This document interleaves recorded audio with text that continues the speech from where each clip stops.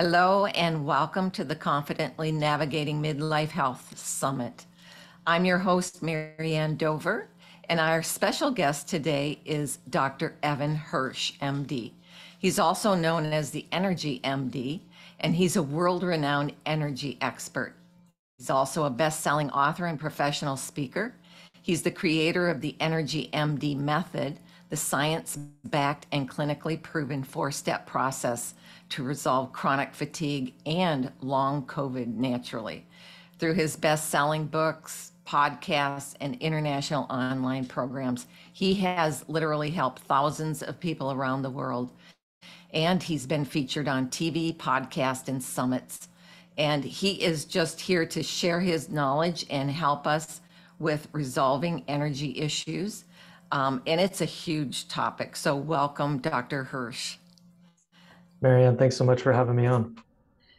So how does somebody even know they have chronic fatigue? Because we go along and we kind of compensate all the time and we just do the best we can day in and day out. So how does somebody really know they have fatigue?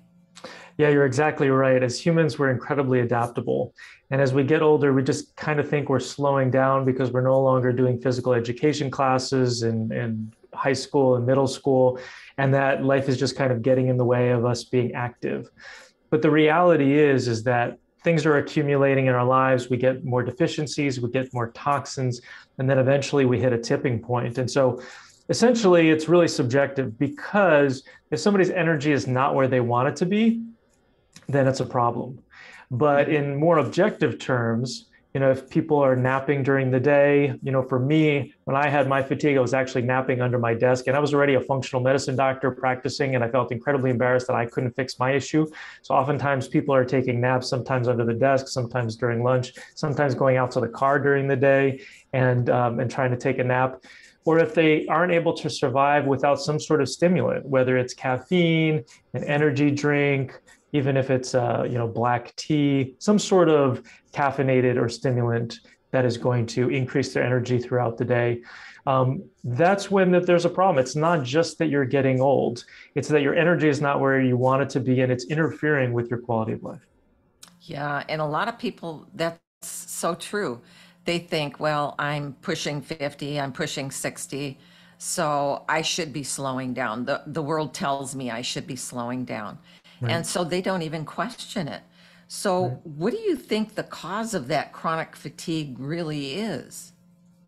So it's a combination of deficiencies. So these are things that are not in the body, and toxins. These are things that are accumulating in the body that are in the body that shouldn't be there. And so it's generally this combination. Now, in our programs, we're looking at 38 different causes. And when somebody gets chronic fatigue, they're going to have a combination of about 20 or more of these causes. So it feels a little bit overwhelming to kind of get their head around, but oftentimes the big ones are the toxins that have accumulated over time. These are things like heavy metals, chemicals, molds, infections, and trauma. And those end up causing a number of the other toxins and deficiencies in the body, like deficiencies in hormones and vitamins and minerals and mitochondrial dysfunction. There's obviously lifestyle habits which aren't related to those, but you can optimize those. Those are the things that you have the most control over. But then there's things like food allergies, inhaled allergies that are also contributing, electromagnetic exposures. So it's the combination of all those that have basically accumulated over time. We come out of the womb already behind the 8 ball, where we're already having a bunch of toxins in our body, and those just get accumulated throughout our lives until the body says, enough is enough. I got to shut down and try to repair myself, and then people get chronic fatigue. Yeah, and that's so true, because in the nurses study that we did, there was over 90 different toxins in cord blood. So right. A poor infant doesn't even really start their life optimally in good health. They have to fight all that. So why is this such a chronic problem that's hard to treat? Because it seems to be just about an impossible thing sometimes. Yeah, well, I think the challenge is that most people are looking for one cause or a magic bullet. And oftentimes they're looking for a magic bullet in the form of a treatment. where it's like, well, maybe this IV therapy or this B12 shot or this peptide or this whatever, this supplement is going to get me there.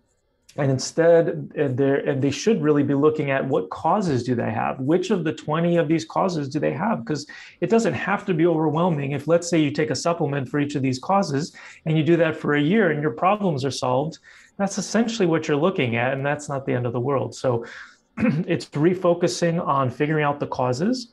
And then it's also about, the challenge is understanding all these causes and how they interplay. The only reason why I'm kind of in this field is because I had chronic fatigue and it wasted me for 5 years until I fixed it and I got better.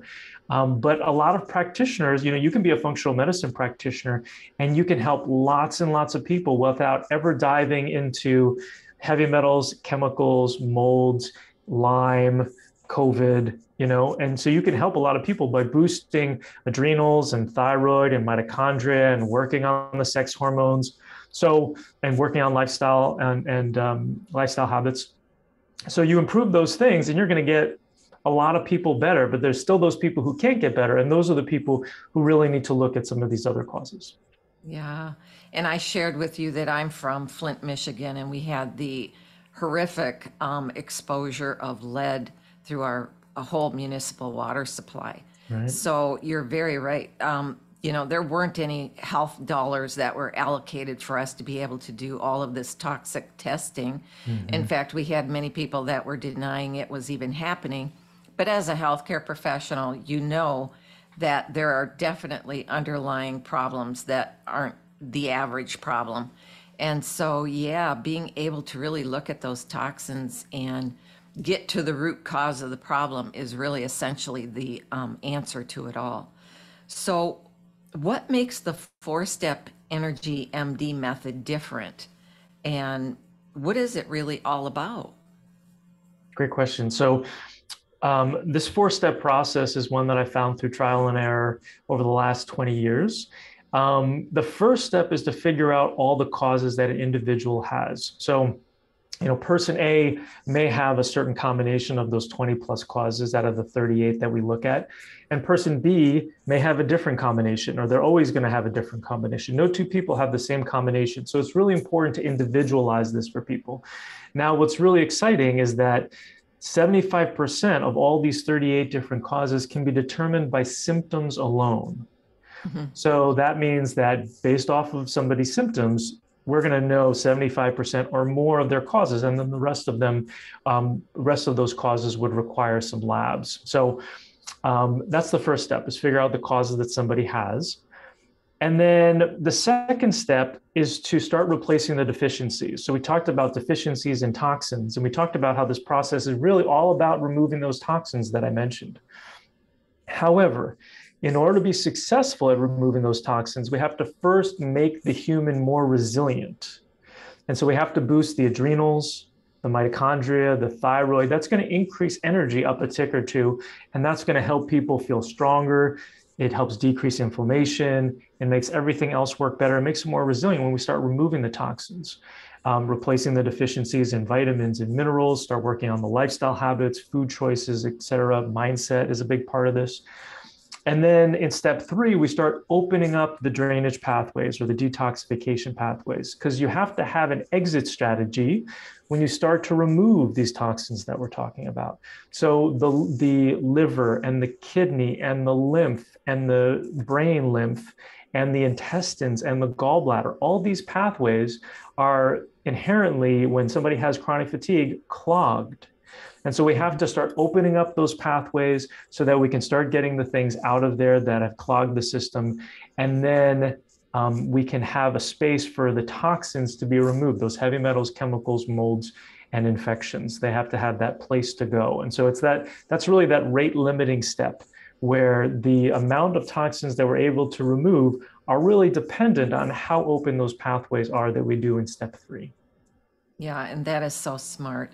I've seen a lot of people who have tried to self-treat themselves with over-the-counter supplements to detox themselves and ended up with these horrific shifts within their metabolism and made them very, very ill, because they really didn't understand that drainage pathway. It all released into their body, but then those toxins were just recirculating and going around and around, making them just as sicker, actually. Absolutely. So how do you really know if you can help somebody? Because that's a question I always ask. I do a really thorough health history with them, but I'm never quite sure, because of those things that they've done, whether I'm going to be able to really help them.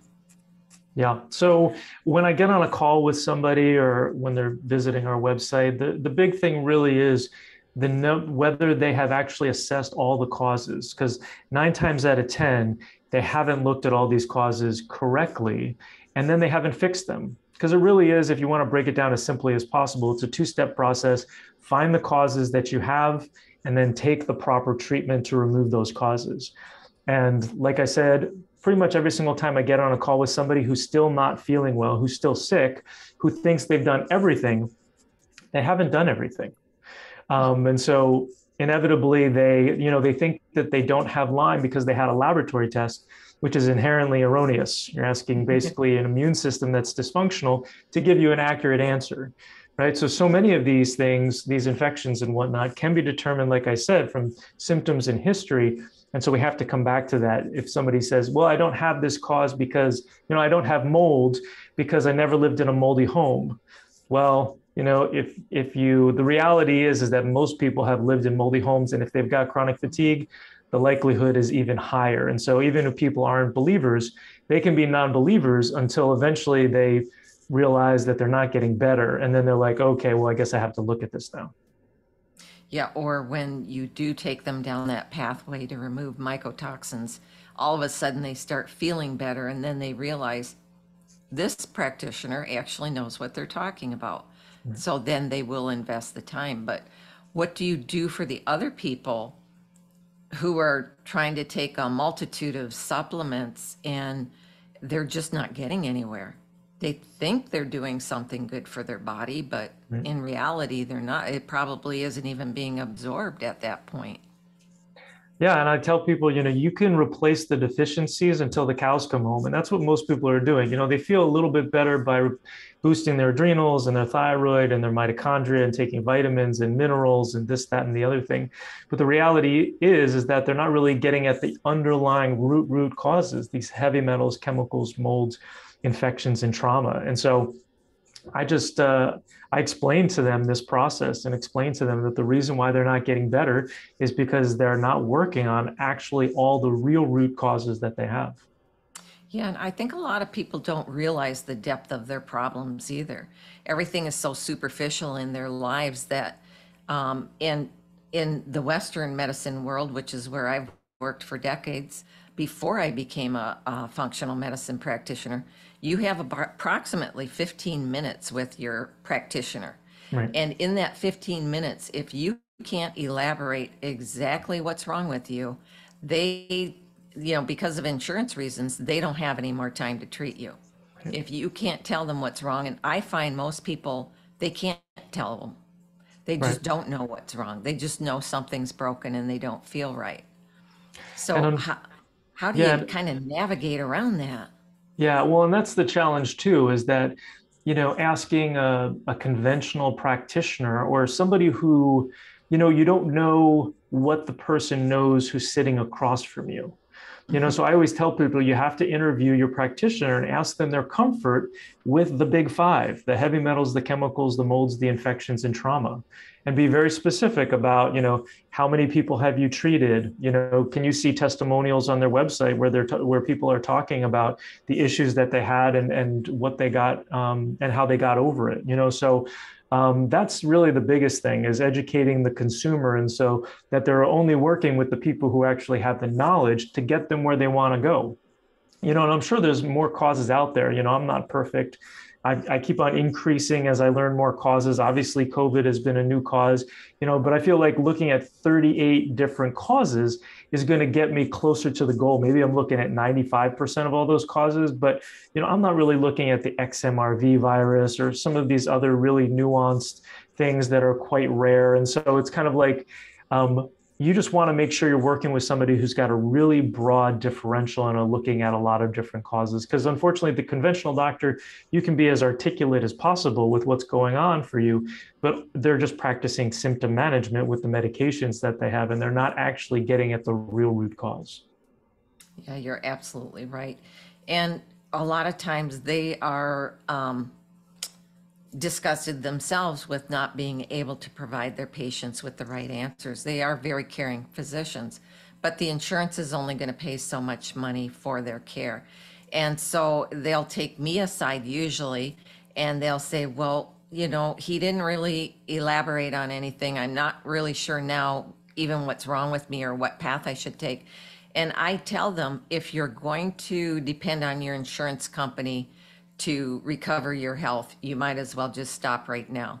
Right. It's going to have to take an investment from you to want to be well, and you're going to have to pay for it, because that's all there is to it.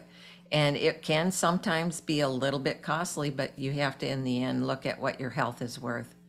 And so I really am an advocate for anybody to go that extra mile, get those tests done. Yeah, I'm really glad that you said that, because, you know, in our society, unfortunately, people are way too willing to spend $20, $30, or $40,000 on a car, and they're not willing to spend $1, $5, or $10,000 on their health. You know, and it takes a mental shift for people to realize that they have to figure out what their priorities are, and if their priorities really are getting well, then you vote with your dollars. You know, because you're exactly right. You know, like, I have an hour with people. My first visit's an hour and a half. Like, you're not going to be able to get that in an insurance-based model. And so, yeah. No, you're not even going to come. You're not even going past 15 minutes, because that is just the way it is in the Western medicine world. And you're not going to be able to get past the doctor because he has too many patients to see. And it is all geared toward insurance. Right. So the other question I wanted to ask you was, there are a lot of people, and we know that there are some supplements that do help them, and it's really going to facilitate their healing a lot faster. But there's also some people that have real sensitivities, and I've run into that in my practice. So how would you deal with that? Yeah, we've seen quite a few people with sensitivities, or MCAS, mast cell activation syndrome. And so what I try to do, so we know that, so the causes are the same. So these people are FOS, they're full of stuff. They're just full of all these different causes. And it just so happens that it's overwhelmed the system so that the body is just more reactive. We know that 80% of the immune system is in the gut. And we know if the immune system is triggered, that anything that you put in your mouth, the immune system will potentially react to. Essentially, the immune system is hyperactive, right? And anything you drop on it, it's going to react to. So any food, any supplement that they take orally. So we want to bypass the mouth and take things in a different way. And so oftentimes what we're doing is we're using tinctures topically. And so then this allows us to get where we want to go, but by having them absorb things through the skin. And you'll absorb about 20, 25% of a drop, but it's going to bypass the gut so that people have less of a reaction. And then oftentimes we have to flip the 4-step process if they're not going to be able to tolerate things in step 2. And so then we go to step 3 first to open up those drainage pathways, then back into step 2, or then even into step 4, to start to remove the layers of heavy metals, chemicals, molds, and infections, because there's a mass effect where you start to remove a certain amount, and then all of a sudden the person's going to be able to tolerate a lot more. Yeah, what a process. And it does take that professional process and somebody that's very knowledgeable, because I can tell you from experience, I've had people come in very, very sick because they just were trying to self-medicate and do the best that they could. So, well, and people oftentimes will ask me if they can just have a one-off appointment, but I tell them the magic really is having me in your back pocket. In our programs, we guarantee a response to any question that somebody has within 2 business days, whether it's an online community or group calls or messaging me directly. And that's really where the magic happens. Because along this path, there's always going to be bumps when you're trying to individualize protocols for people. And so having a one-time appointment can maybe help people figure out the causes they have.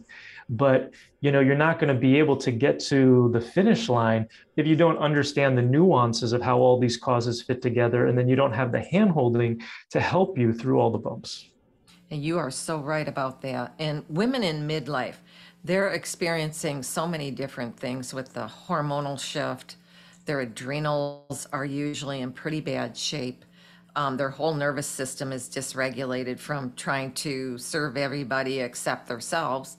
And so they, I think, in my opinion, are the most at risk and need as much help as they possibly can from a trained professional who knows what they're doing. So I really thank you so much for being with us today. Is there anything else you would like to say to our audience before you leave? Well, I would just like to leave them with something practical, besides, finding your causes is really the way to go. But I would say the most practical thing right now is working on your mindset, which is a big part of this. And the most practical we have a 4-step mindset practice. The most important part of that is having a gratitude practice. So every day, 3 gratitudes, say them to yourself, say them out loud, record yourself saying them and listen to it, write it down in a journal, whichever one of those you want to do. Just work on getting yourself back into a space of gratitude whenever you possibly can, whether it's something small like the sun is out or something large like you hit the lottery. It's just really important for your nervous system to regulate by being in a grateful space. You are so right. And I learned this a few years ago, and I wake up every day and I start writing down my gratitude list. And it just opens up the whole world to new possibilities when you can be grateful for things that you've taken for granted for so long. And I used to work in socialized medicine in Canada. And so when I work every day in the hospital, I just am so appreciative of everything that we have, because I remember the times when we had nothing. So it's just really great to practice gratitude. Well, I thank you so much for being our guest today. And for anybody who needs to get in contact with you, how can they do that? So they can find me everywhere on social media, and our website is energymdmethod.com. And there's a button in the bottom right corner. If they want to click on it, it'll text me directly. If you want to say hi, if you want to ask me a question, happy to have a chat with you. And we have a Learn page with a bunch of quizzes on Bartonella and Babesia, some of these Lyme-type infections, on long COVID. And then we also even have a step 1 checklist, which helps you figure out the causes that you have. So check us out. That's fantastic. Well, thank you so much for being with us today. Thanks for having me on.